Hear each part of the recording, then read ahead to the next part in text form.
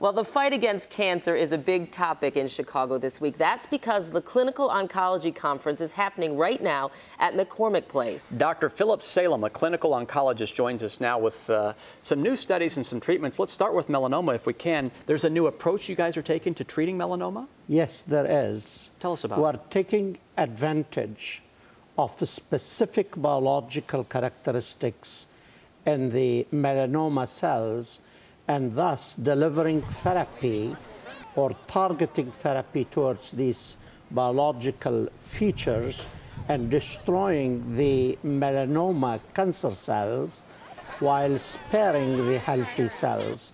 This approach has shown significant improvement in survival and prolonging life, and much less side effects than traditional therapy. Have a lot of people gone through this treatment, or is it relatively, still in the experimental stage? It is still in the experimental stage, but it will be. I would expect that it will be approved by the FDA very soon. And also at this conference, you guys are talking about new approaches to prostate and even breast cancer, right? Tell us about those.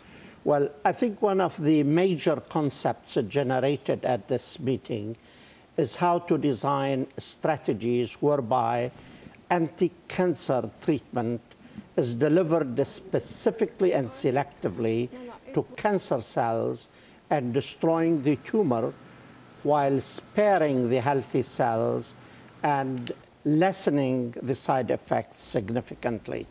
One of these strategies is how to link a powerful poison to an antibody.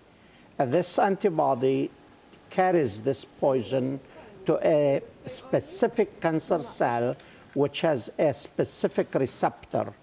That antibody would latch into the receptor on the surface of the cancer cell, and then it takes it inside the cell where it delivers the poison within the cell and destroys the cell. Wow. This concept is a new one. Well, and if it means less side effects, that's such great news. Dr. Philip Salem, thank you so much. I know it was quick, but thank you so much for sharing that information with us. Thank you very much. And don't worry, the discussion continues tonight right here on CBS 2. Like many people, she loved tanning, but then... They literally, when they did the surgery, had to take off almost the entire top of my nose.